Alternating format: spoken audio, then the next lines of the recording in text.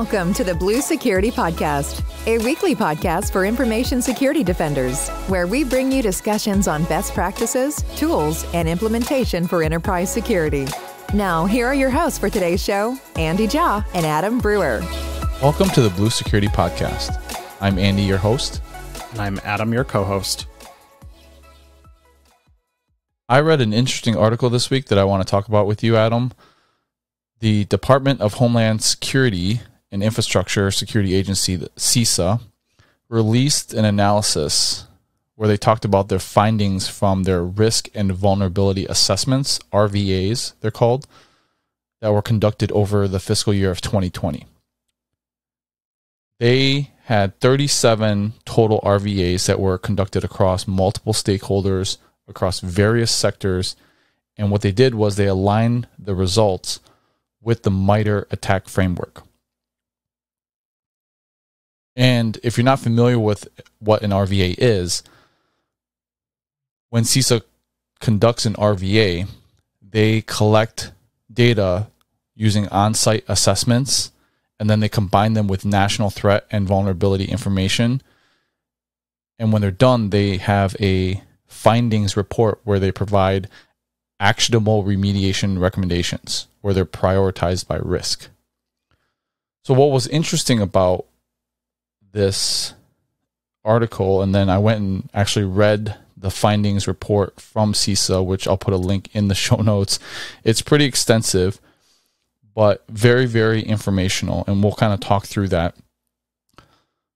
But they broke down percentages of what attack vector were successful in each one of the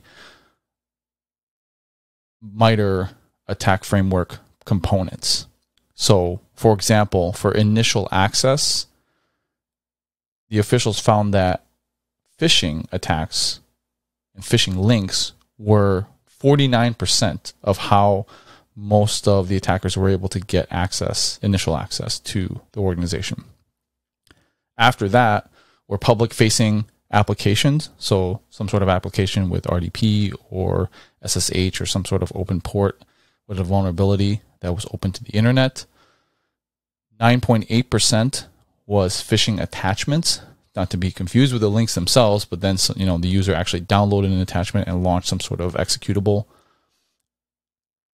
For execution, so actually running something on the system for initial access, PowerShell was 24%, followed by WMI, which is Windows Management Instrumentation, was 13%, and then some sort of command and scripting interpreter was 12.2%. By far, PowerShell was a quarter of that. So for privilege escalations, most of the time they were using valid accounts, which was 37% of the time, followed by privilege escalation with an exploit, which was 21%.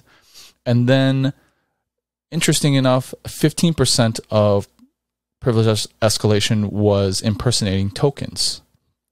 So for lateral movement,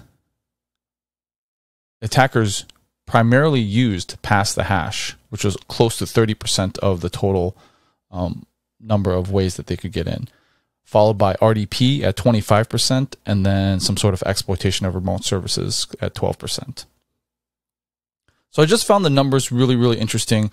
We've talked about, Adam, on the show about phishing and that being one of the largest methods of getting into an organization. We've also talked about impersonating tokens. We talked about Windows Defender Credential Guard, which protects against pass the hash. So these numbers kind of match up, but it's still interesting to me that they were so high on how the attackers during the RVA were able to compromise the organization.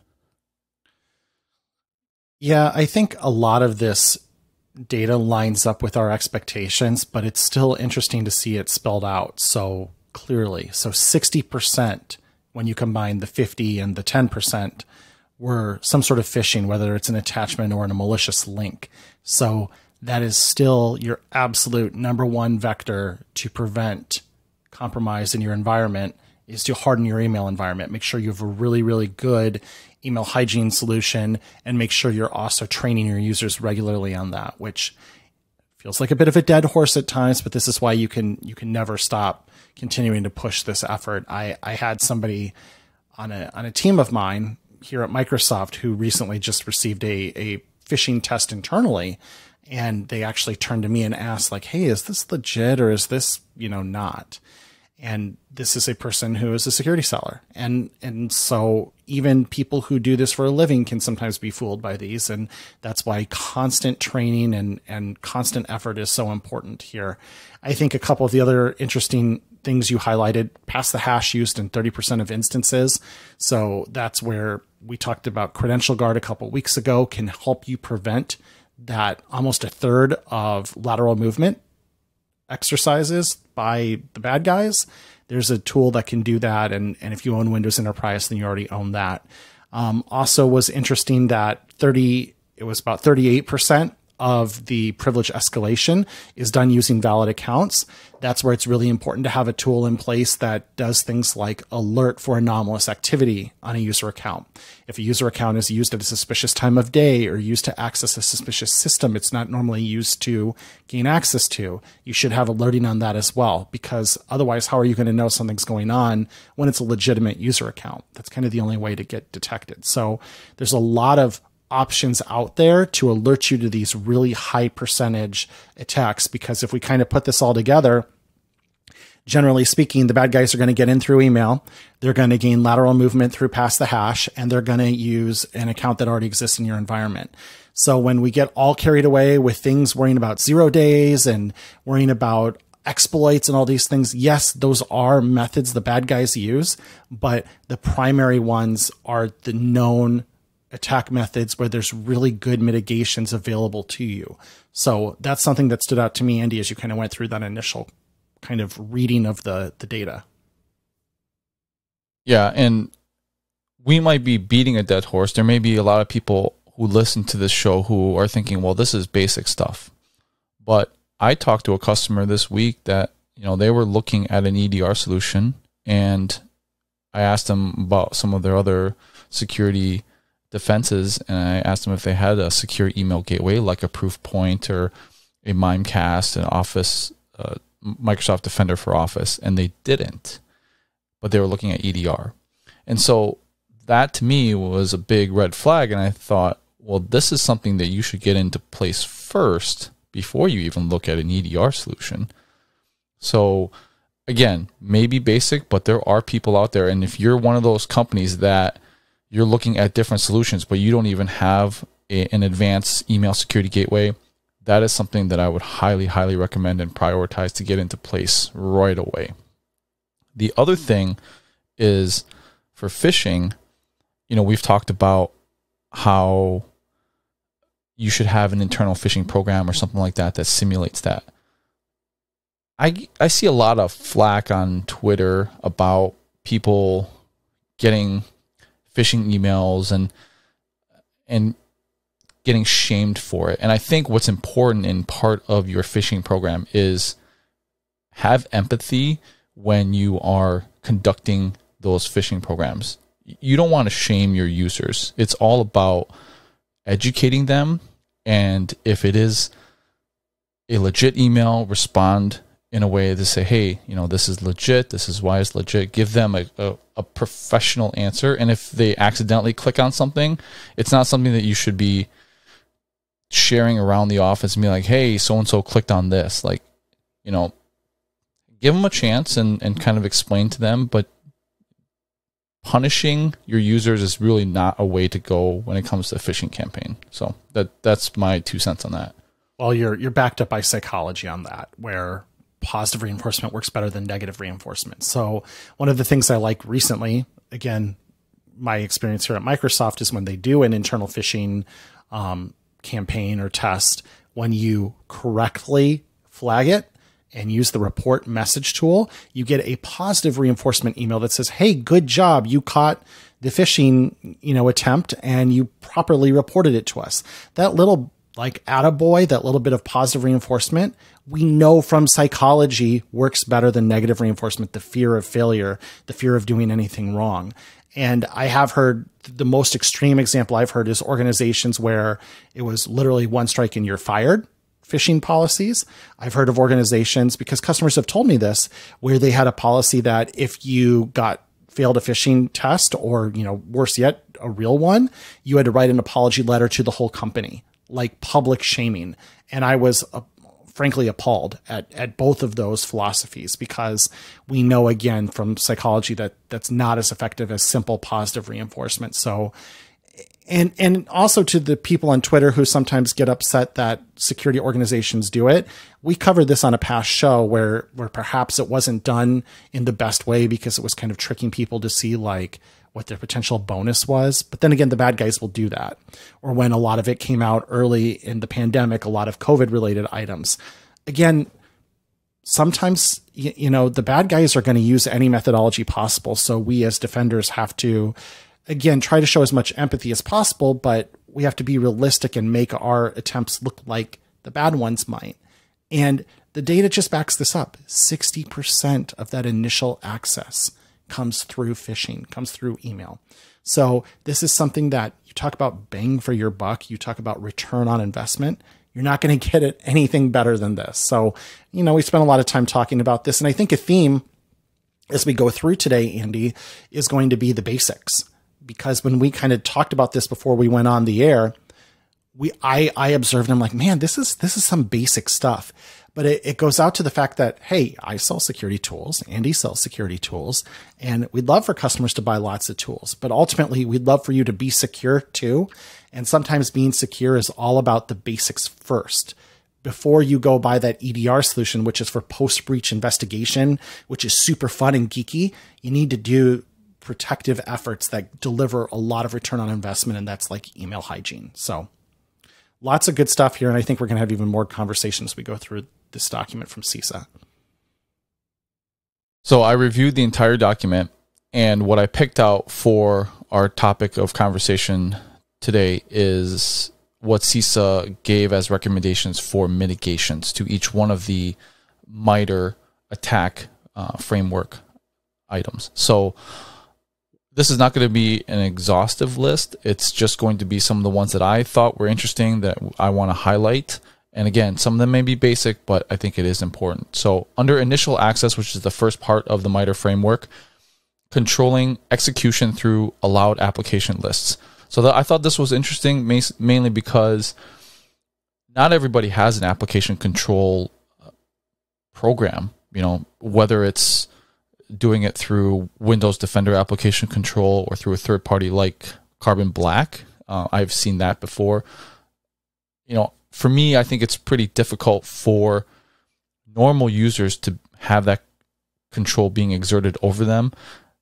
Where I do think this type of mitigation is important are on standard kiosk computers. So if it's a standardized build and it's always going to be the same, well, there's no reason why you should allow any type of applications to be executed other than the ones that it's designed to be executed on. So think about it, at least for those. If you have a standardized user, like say like a call center or something like that, where all the machines are going to be the same, they're running the same applications, then yes, for sure, lock down local admin, lock down the applications that can be installed on it. So definitely one of those.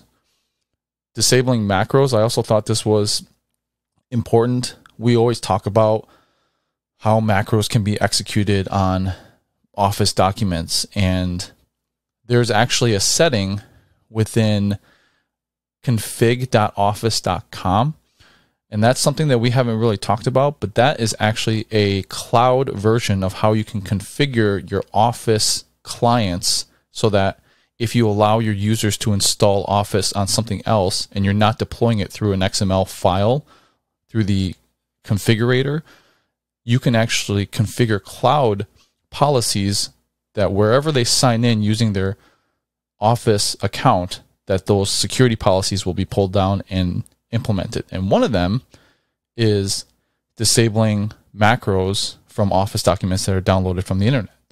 So, that's something that can be implemented.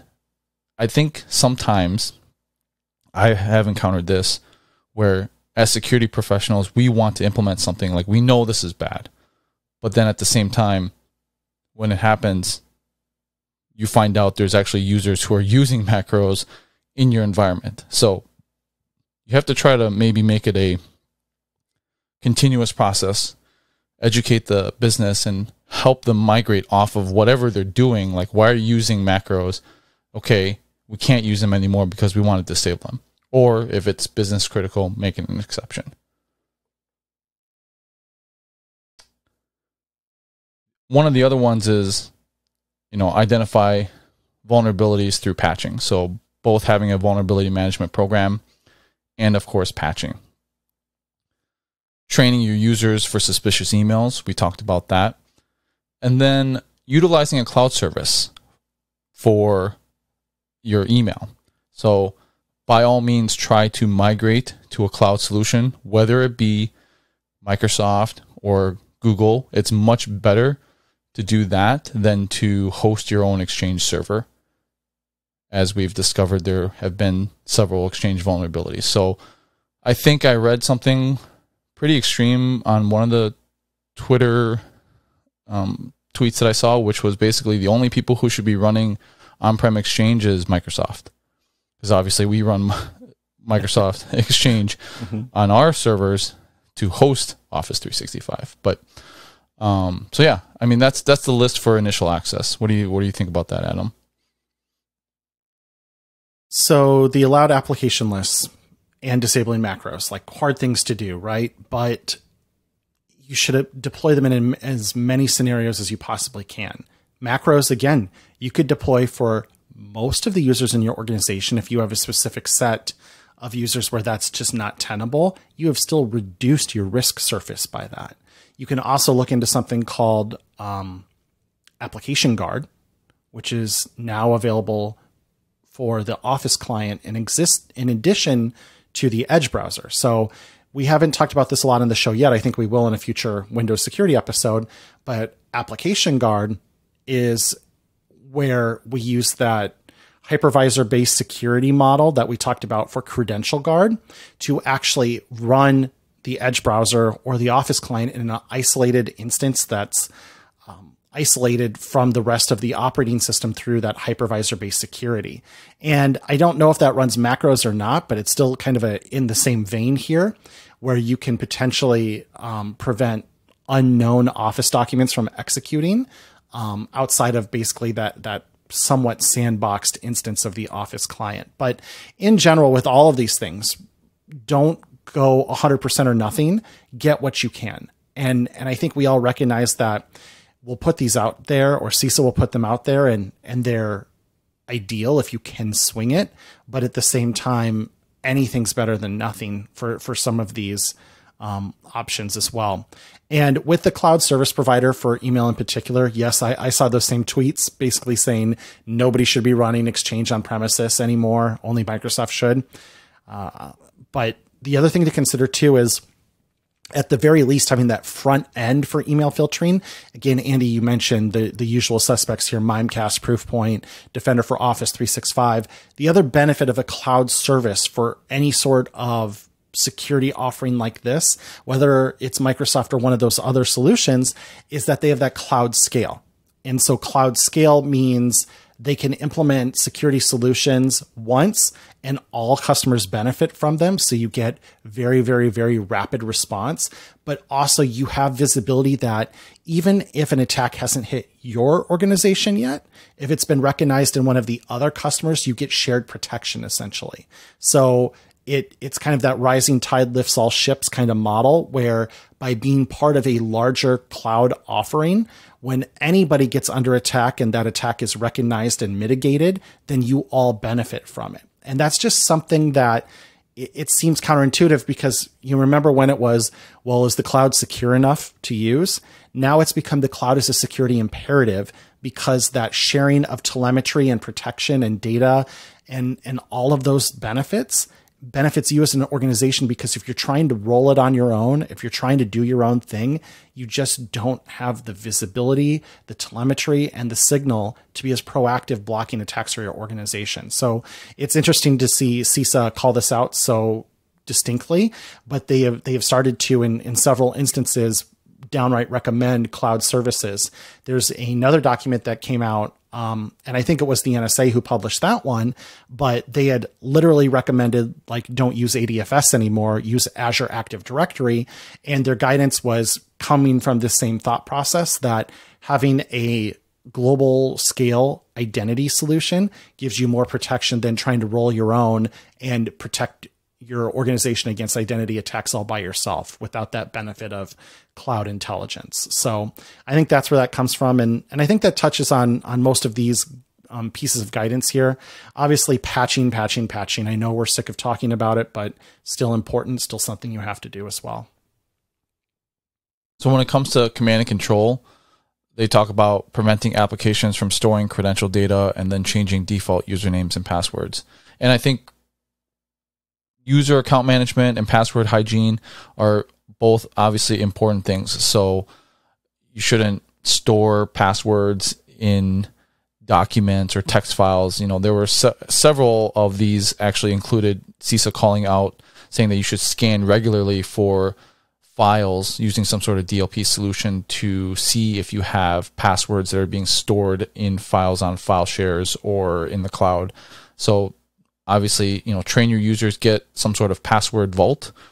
It sucks and it's very hard to implement. There's a lot of education that's involved when it comes to password vault, but that is going to be better. Or you could use something built in like the Edge browser, which is tied to your Azure AD account. So when you sync it with your Azure AD, at least that data stays within your environment, and then you can scope conditional access policies around it. We've talked about for browser security, where if you use like the Chrome browser, well, users will sign into their personal Gmail, save passwords to that, and then exfiltrate those passwords. So password hygiene, still very important. There's a lot to unpack there, but know that you shouldn't be changing the default passwords, the default usernames, and obviously scanning for those.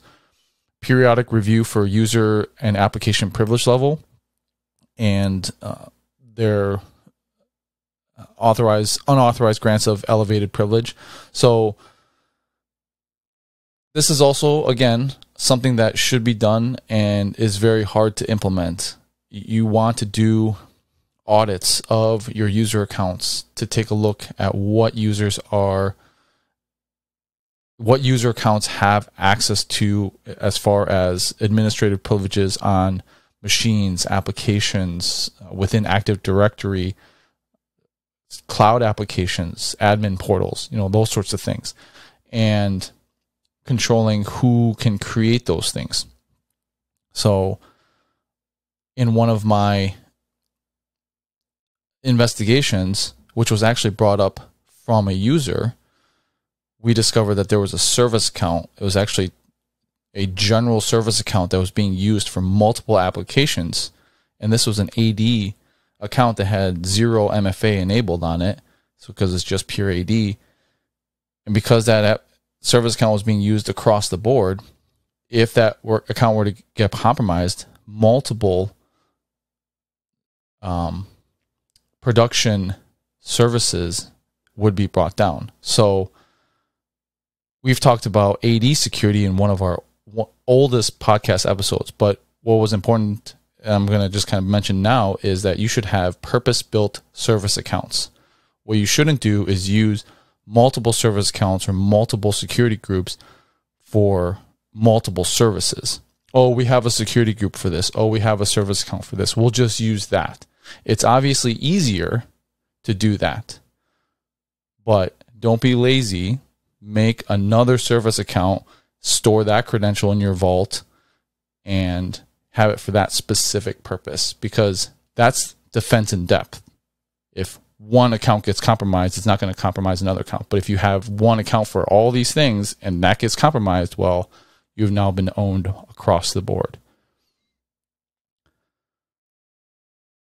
Configure firewalls with granular ingress and egress rules.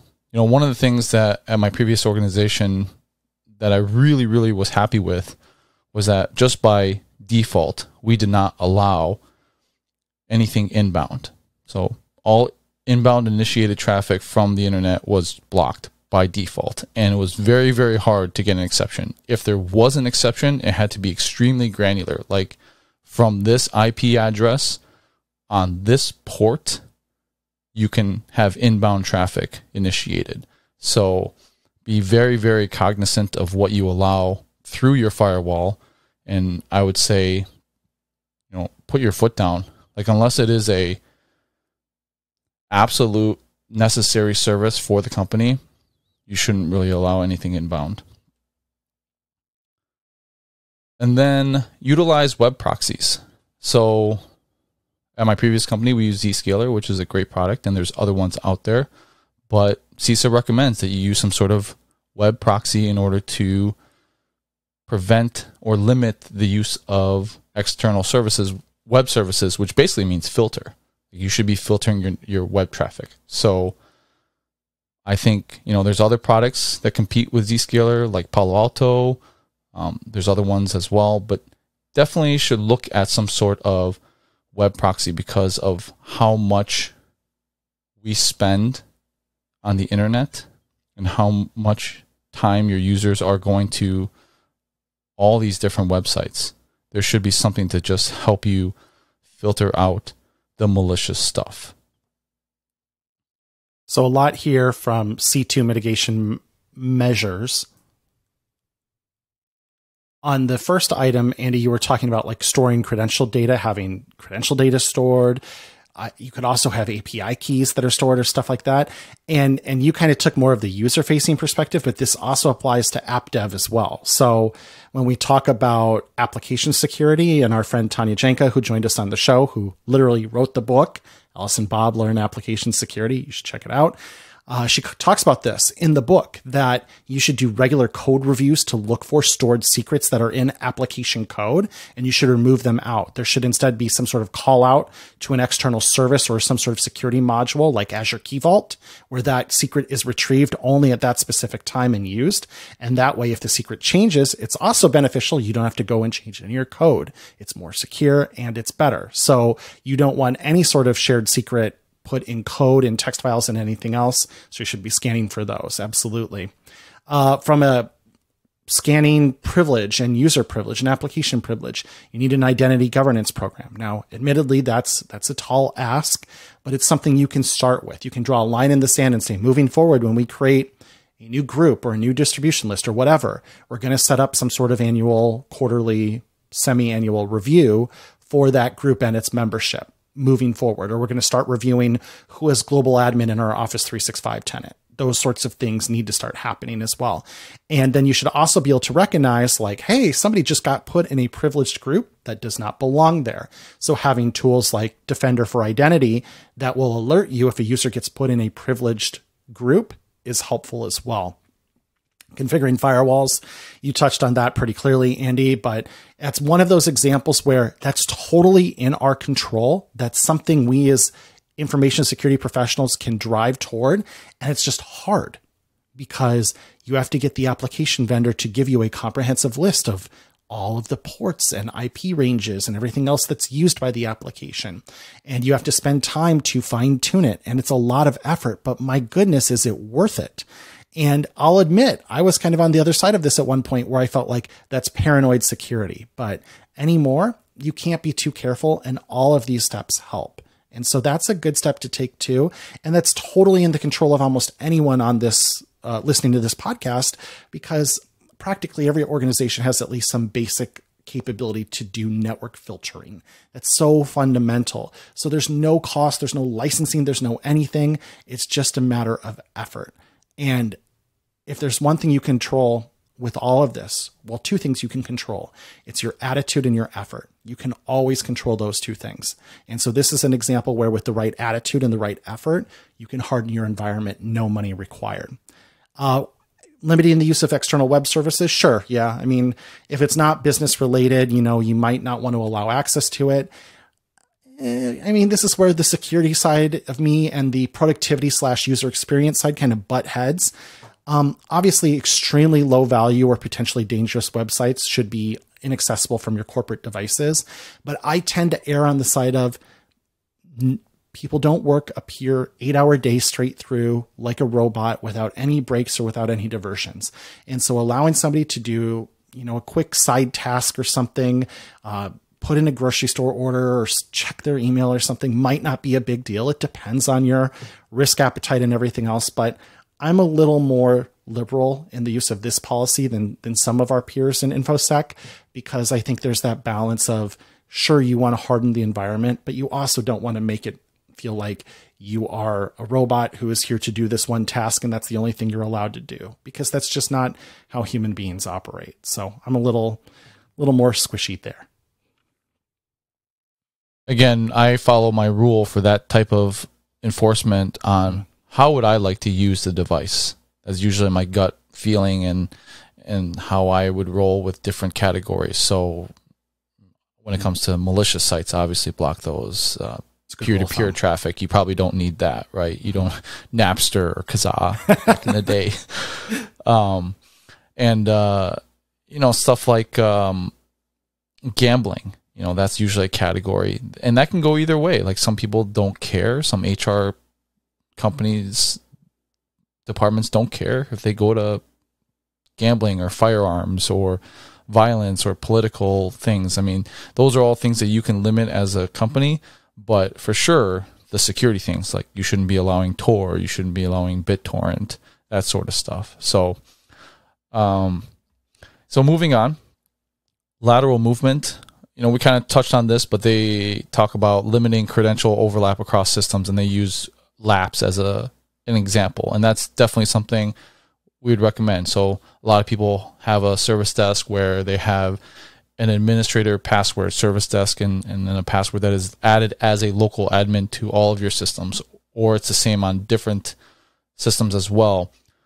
You do want to limit that as much as possible. Laps is a great solution to implement so that you have a rotating password on the back end.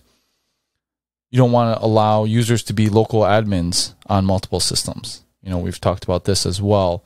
Local admins, again, is one of those things where it can be difficult for users who are high functioning and have a lot of applications that they need to install, developers, IT folks, but your general users probably don't need local admin. And local admin on servers, that should be limited as well to just the server admins or an application admin for that specific server. So even for an application admin, do they really need local admin? Are they actually installing anything? Because again, local admin on any type of OS is going to have access to everything. So if that user were to get compromised, then that server is an entry point. So what we did at my previous organization, or what I was trying to do and move towards, is even for server access, you would have to have a privileged account to have local admin. So at least you have that separation. Your day-to-day user that you're getting emails on, that you're clicking the links, that's your normal user that you don't perform any type of administrative access. If you need to RDP to a server, you need to have local admin, it's going to be a privileged account. So make sure that you have that separation. Using multi-factor authentication for remote sessions. I thought this was interesting because it is pretty difficult nowadays to have MFA for RDP or any type of remote services unless it's cloud hosted. So that I think that may be difficult to implement, but that's one of the recommendations. They also talk about disabling RDP completely if it is unnecessary. So that is also interesting. If it's just a server that's running a service, maybe you can get to it through command line or something else, but they recommend turning it off. They talk about using host-based firewall rules to limit host-to-host traffic. And I thought that was interesting as well, because I think a lot of times a lot of people take the easy way out and they grant elevated privileges because it's an easy button. Like, for example, when you need a service account that has privileged access to something, well, it's certainly really easy to just put them into the domain admins group and they have the access. today I was spinning up my lab and I needed to add a service account for AD-Sync. Well, AD-Sync requires certain privileges in order to actually perform that sync to Azure Active Directory. I've seen a lot of times where people just add that user, that service account, to the domain admin group. But in reality, they only need certain privileges, and it documents all of that in the support docs for AD-Sync. So take a few moments, and it may take a little bit longer to granularly scope out those permissions. But again, you're reducing that risk overall. And that's the same thing with firewalls. Sometimes it's easy just to allow all or put in a firewall rule and just be done with it. Whereas, for example, SCCM requires a list of host-based rules on the server in order to allow the SCCM server to talk to clients. Well, take the time to add those rules in there. It's very, very long. It's a long list and it's documented, but it's much better to have a granular specific list to allow those connections than to just say, let's just go ahead and allow all. And then finally, to talk about application isolating, sandbox techniques, network segmentation. This one is also pretty tough. I think a lot of days networking is deprioritized when it comes to information security because we're moving to a zero trust environment. And a lot of information security professionals that are coming out and are new to the industry are not as strong in networking. But it is important to understand the basics and work with your networking team, your network engineers, to implement network segmentation. And that means segmenting off resources into privileged sections so that normal users and normal machines can't talk to them, and that you have to be on a ACL, an access control list, with a specific IP or a specific user in order to even traverse into that subnet. So a little bit more complicated architecture, but certainly worth your time, especially when it comes to services and servers and applications that are sensitive to the organization and keeping them off the main network. There's a lot to unpack here on our lateral movement segment. We did talk about Credential Guard earlier on the show, so we don't need to repeat that. One thing that's interesting to me here, and you know what? There's not always going to be total agreement on everything. We can agree on a lot of things, like you should do as much MFA as possible. Totally agree. However, I will nitpick one thing here. I do not like MFA solutions that in any way modify or change the Windows operating system, because what you are adding is additional attack surface to the Windows operating system compared to a piece that is hardened and tested repeatedly. And now you are at the whim of another party who is now responsible for hardening the authentication mechanism there. So when it says things like use multi-factor authentication for remote management sessions, sometimes that's really, really hard to do because those components are hard-coded. Now, you can actually do a type of multi-factor authentication for remote desktop in particular. It actually supports Windows Hello in certain scenarios. And the way you do this is essentially you set it so that it requires smart card to log in, and Windows Hello is essentially kind of a virtual smart card. Anyhow, this is in the weeds, but there are ways to do some of this. But what I do not agree with is like, don't buy some third-party solution just because it lets you bolt on MFA to a certain sign-in attempt and it's modifying the Windows operating system. We'll agree to disagree here with CISA because I think that introduces more attack surface than it provides benefit.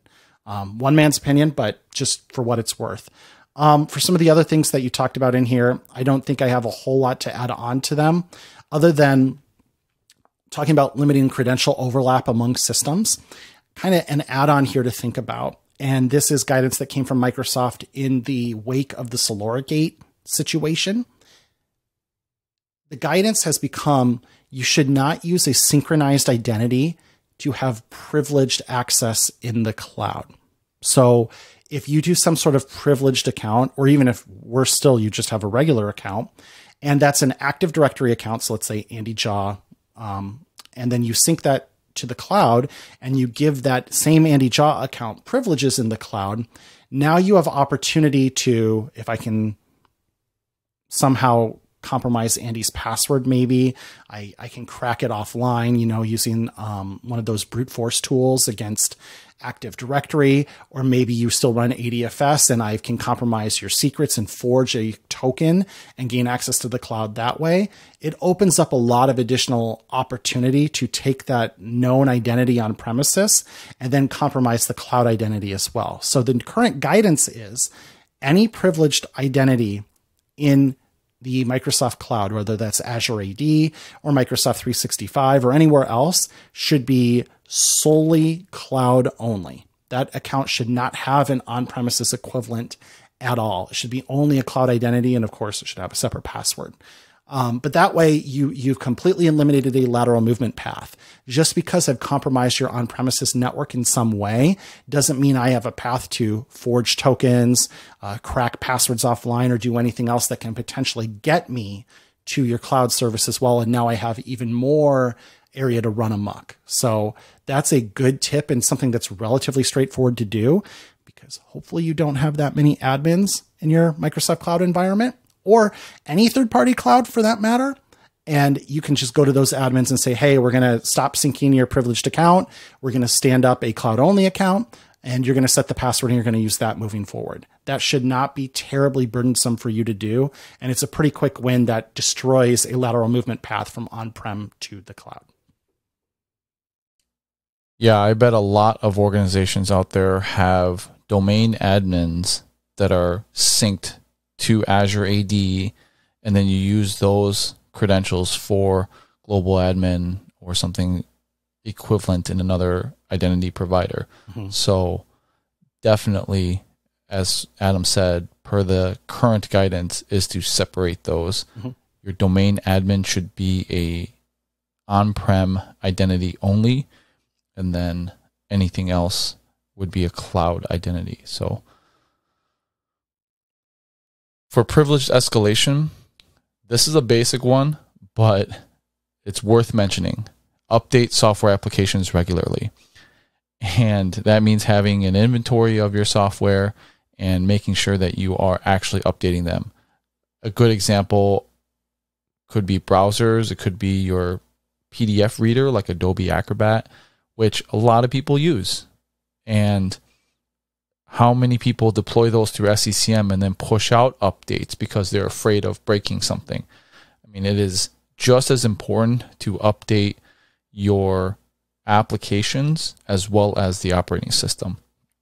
And I can't count the number of times that I've logged into a server somewhere and someone has installed Notepad++, or they've installed Chrome, or they've installed Adobe Acrobat.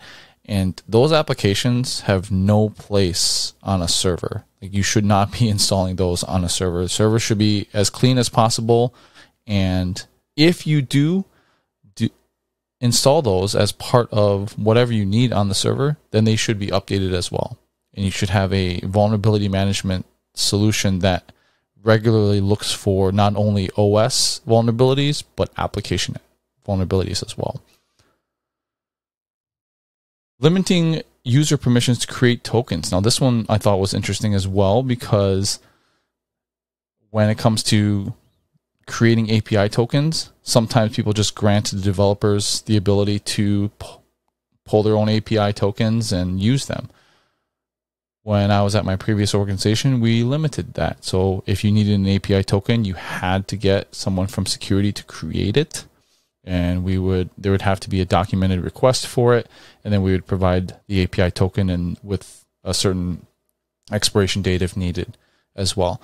So that, again, should be limited. It's least privileged, which is another thing that CISA talks about, is implementing least privilege. So only the security folks at my previous company were able to create API tokens, and not just giving it out to a bunch of developers to create their own.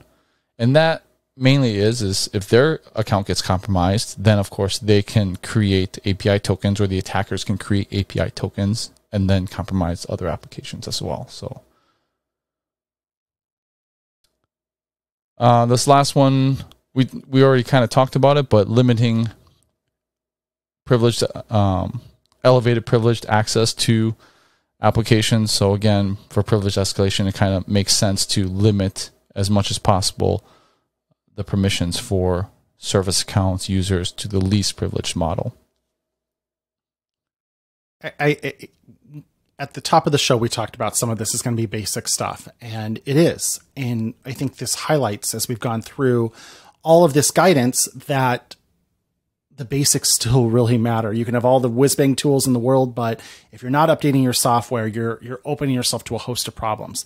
Update your software applications regularly. I'd like to advocate for, in general, switching your mental model on this, as opposed to an approval-based model where we explicitly approve every patch that goes out.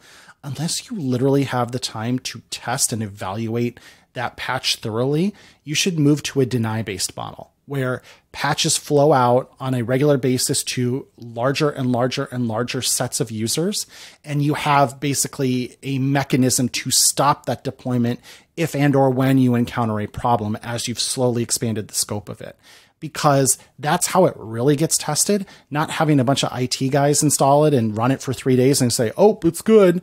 You know, if you instead have some sort of representative sample of users throughout your org, and they get it for a week before it goes out to this first wave of users and so on, you have a much better opportunity of testing it in the real world and then evaluating if there's problems. And if there's no problems, nobody has to do anything because you've kind of automated that process. So I'm talking about kind of deployment rings model for patching, but I strongly encourage you, unless you are actually doing some sort of deep investigation into each and every single patch, which share some of that budget with the rest of the world. If you have a team to actually do that, you should move away from an allow model to a deny model with patching, because patches should just happen unless you discover a problem. So strongly, strongly, strongly encourage that. And I'll get on my soapbox for a second. Browsers in particular have to be patched. Again, and we did another show about this, but you talk about an application that loads remote code, remote images, and does that all day long with untrusted data sources. That's literally what a web browser does. You need to trust that is as up-to-date and as hardened as possible. And if organizations or departments of your org need an exception to that, it is as limited as possible. And you have really, really, really done your homework on explaining the risk to the business, because the risk for that is frankly massive. And so patching browsers, super duper important. Everything else here, I think you already touched on, Andy. Least privilege, periodical review. So we already touched on like identity governance perspective, like reviewing who your global admins are, who your domain admins are. Yes, do that. But also, here's where you earn that money from your SIEM solution, because you're ingesting your audit logs into that, right? And you've created a query that runs on a regular basis that looks for privilege escalation, right? And so you are making that SIEM earn its money and delivering that report on, here is everything I saw in the audit log related to privilege escalation or users being granted additional privilege, like privilege grants. And that should be something that happens automatically on a regular basis. And a human being is reviewing that and looking for anything anomalous in it as well. So kind of in that same token, we already talked about doing it from an identity perspective, but also just looking for it from an audit log perspective as well. Yeah, that's a good call out, Adam. At my previous org, we used a product called Stealth Bits, which has a few different products, but one of them was an alert type product where you can tie it into your Active Directory, and then anytime something happens, you can then get an alert on it. One example was I'd always get an email whenever anyone checked the box for password does not expire. Now, we do have obviously different guidance on whether or not passwords are supposed to expire or not, but at that org, we had a rule where passwords were supposed to expire every 6 months. So anytime someone checked that off, we would audit that. And then if it was an actual user account, because a lot of Surface accounts, that's fine. You create a very complex password, you check the box where password does not expire, you move on, you store that password somewhere. But for user accounts, we didn't want that because users would set a very easy password and then never change it for 6-7 years. So anytime that happened, it would come across and I'd get an alert. Same thing with, I had alerts for whenever someone else added a user to the domain admin group or the enterprise admin group. And anytime that happened, I'd ping them and be like, hey, I see this. What's going on? So, if there wasn't a request that came through, because of course, anyone who's a domain admin can make another domain admin. So you need to have what Adam is talking about, some sort of report or rule that is running constantly so you can review that. And you mentioned SIM, Adam. Mm-hmm. And at the beginning of the show, we talked about EDR, and those are post-breach tools. And so exfiltration is the last part of the MITRE ATT&CK framework. That is when something's already happened and they're trying to exfiltrate data. And so part of the Gartner tripod for post-breach tools is number 1, SIM, number 2, EDR, and then number 3 is something that they call an NDR. So one of the things that CISA talks about here is deploying a network IDS, IPS to alert or stop sort of traffic, known malware, that sort of stuff. And that's kind of a basic thing. A lot of firewalls have that built in already.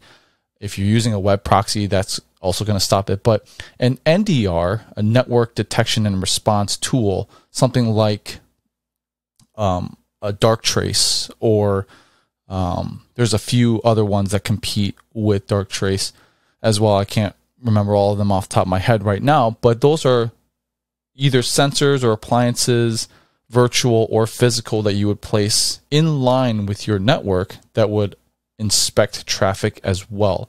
And what's good about that is it will inspect not only stuff that has an agent on it, like maybe you already have an EDR solution and you're saying, okay, I already have all the stuff, but it'll inspect IoT devices. It'll inspect other network devices. It'll inspect all the network traffic that is happening along your network. And so having that is key in the post-breach trifecta, as Gartner would put it. So, if you were to rank the tools as far as what you have, for sure, I would prioritize having an EDR, because users are probably going to be the most susceptible to having some sort of breach. And then it would depend on your company after that.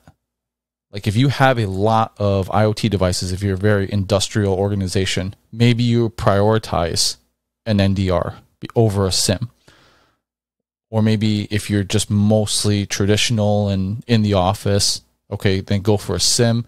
But an NDR should be something that you would consider later on. So I have that as a call out here. Make sure that you have some sort of network detection involved as part of your post-breach. Another interesting call out here on the CISA recommendation is that they actually said to implement SSL decryption for web proxies. And I've never seen this documented anywhere. And I know that among the security community, we often debate whether or not you should decrypt your traffic via SSL, because sometimes vendors will downgrade the encryption when they go and essentially man in the middle all of your own traffic. You're installing a certificate of that vendor that decrypts the traffic and then re-encrypts it and puts it back. And you can have issues with applications that do certificate pinning, like OneDrive or Dropbox or something like that, as a client on your desktops that you have to actually add as an exception. And it does cause a lot of issues. But CISA's specifically calling out here to say, hey, you should do this, because in their document, they showed that 68% of exfiltration happens over an encrypted C2 channel. So I thought that was pretty significant. So if you're looking at some sort of network detection rule or web proxy, and it has the ability to do some sort of SSL decryption easily, like Zscaler is a one-click button. It's really, really nice. For the other NDR solutions, sometimes you do have to add, another certificate. So, but if it's easily implemented, it's something that CISA is recommending. Monitor clear text traffic for unusual activities, stuff that's over port 80, any type of unencrypted LDAP communication. That's a huge issue. If you still have unencrypted LDAP traffic, try to move to LDAP-S or even a hosted solution over the cloud. You can do LDAP to a cloud solution as well, an IDP. And then deploy some sort of DLP or information protection. And we had a episode with Rachel a few weeks ago, O'Shea, who is our compliance technical specialist. She talked about information protection and DLP and the ability to scan documents for sensitive information, and it can trigger on that. And there's other DLP solutions out there that you can go with. Netscope's big in the space, and Zscaler has a DLP solution as well. So, whoever you go with, I think it's important to have some sort of DLP solution in place for post-breach to at least detect and then prevent that information from getting exfiltrated. So IDS, IPS, having one of those in place, kind of like signature-based antivirus, where it's still going to catch kind of the obvious stuff, and that's not a bad thing. So still worth having in place. I thought your call out on NDR is good, and there is still value there for sure. SSL decryption, I'm gonna go on board and say I don't like it. I don't like putting anything out there that's super attractive to attackers as it is. And, I've heard all sorts of assurances like, oh, well, we do that, but we automatically discard credentials that are like for banks or credit unions or whatever. Like, that means if you do that, then you have built logic in where that traffic gets decrypted and it goes through some sort of logic engine that runs in CPU and runs in memory and then makes the decision to discard it. So there is still processing that happens before it gets discarded, which means if I'm an attacker and I can insert myself early enough in that process, now I can start sniffing your users' bank credentials if they're going to their bank and checking their balance or something. I mean, there are risks galore with this, and you've already instructed all your client machines to essentially not prompt because they have that self-signed certificate or whatever you've put on there. So they're not going to get any notification in their web browser if the bad guys somehow insert themselves in that process. I just think the benefits don't outweigh it. This is already way down the kill chain in the exfiltration phase, which means you're already owned. They've already gotten the payload and now they're just trying to get it out. I don't agree with weakening and putting all of your passwords and all of your user credentials in plain text, even if it discards it later, and having that attractive source of fountain of data for attackers to potentially go after. Don't make it that easy for them. Make them work harder to get that sort of thing than just doing it yourself. My goodness, I just don't see the benefit. And I get, with the data that, Andy, you said over 60% of attackers use an encrypted C2 channel to exfiltrate data. I get that. You are leaving a gap here because if you don't look at it, you have a lack of visibility, which means you can't stop it. I understand all that, but I think the potential downsides are way too risky here. And I have yet to hear a compelling argument that makes it outweigh it in my own mind. So that's my opinion, not the opinion of anyone else. Obviously, I'll disagree with CISA on this one, but I do not like SSL decryption at all. Data loss prevention tools, love them. Love them in a defense in depth strategy with information protection. Do both. Have a solution that scans for documents and data that is attempting to leave your environment, whether that's through the cloud or through your endpoints. And if it detects something that shouldn't be leaving, stop it from leaving. That's great. Information protection is an added benefit because now not only are you blocking all the exits, but you actually have the protection on the file. And so even if, again, it gets past kind of your blockade of your DLP solution, it's still protected even past that. So defense in depth, we love defense in depth on this show, and that's an example of that. So lots of good stuff here, lots of interesting discussion for sure. And my final thought is, we talked about picking and choosing and implementing things as much as possible. And I just thought back to that episode that we did, Adam, about that one security article that was written that caused all that drama within the InfoSec community, and how that professor thought that best practices weren't really doing their job, and to say that the best practices aren't good. And I think, again, best practices are what they are. I think they're good, and we went through a list of them. But the problem with the industry is that most people can't implement them 100%. Like if we went through this list and you're able to knock out 100% and do this for everything, then you're probably going to be pretty secure, but nothing is foolproof. Mm-hmm. Like you're never going to get 100% of, risk mitigation. So there's always going to be some sort of risk factor, and there's going to be people who agree to disagree. Like Adam, we went through this list, and there were a couple things that you actually disagreed with the guidance on for CISA. So each person, each organization is going to need to make their own evaluation based on their organization, based on the risk that they're willing to accept. And you take this quote unquote guidance from CISA with a grain of salt, and you do your own evaluation and you implement it. And like I said, all the stuff is basic, but even this list here that we talked about, no one's going to be able to implement it 100%. So use the guidance, but implement as much as you can based on your risk profile. Yeah, it perfectly said, Andy. We're just kind of going through a lot of this guidance because it's data driven here. CISA has gone through and done these evaluations and has learned from them what the most common methodologies are throughout the kill chain. And then the mitigations are kind of tied to that, where if we do these mitigations, we can reduce the risk of this, which is the most common. So that's why we recommend doing it. So this is really data driven. It's aligned to real world activity and what's actually been seen out there in the real world. So there's a ton of value here. And the reason why we bring it up on this show for our defenders, our blue hat wearers, is if you've had trouble implementing something in the past, if you can revisit it, you can go to the show notes and pull down the CISA report. There's a really nice infographic with some really nice bar charts, and it's a very visual document. So it's even something you can put in front of a business decision maker and say, hey, I understand you've asked for us to accept this risk in the past, or for you to accept this risk. But I want you to understand that here's the United States federal government who has looked at multiple scenarios and determined that this is 60% of the way the bad guys get in or something.